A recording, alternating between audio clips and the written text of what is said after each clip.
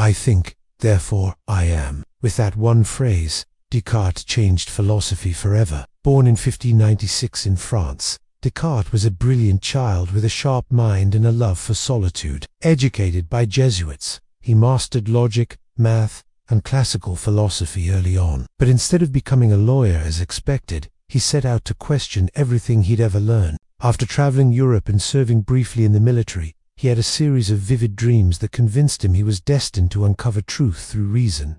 His method: doubt everything, even his senses, until he found something absolutely certain. And that something, the fact that he could think. If he was doubting, he was thinking.